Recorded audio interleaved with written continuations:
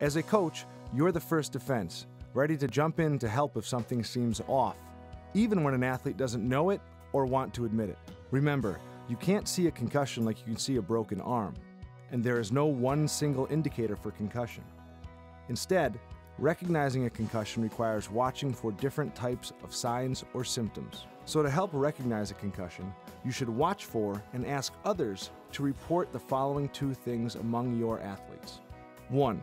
A forceful bump, blow, or jolt to the head or body that results in rapid movement of the head. And 2. Any concussion signs or symptoms, such as a change in the athlete's behavior, thinking, or physical functioning.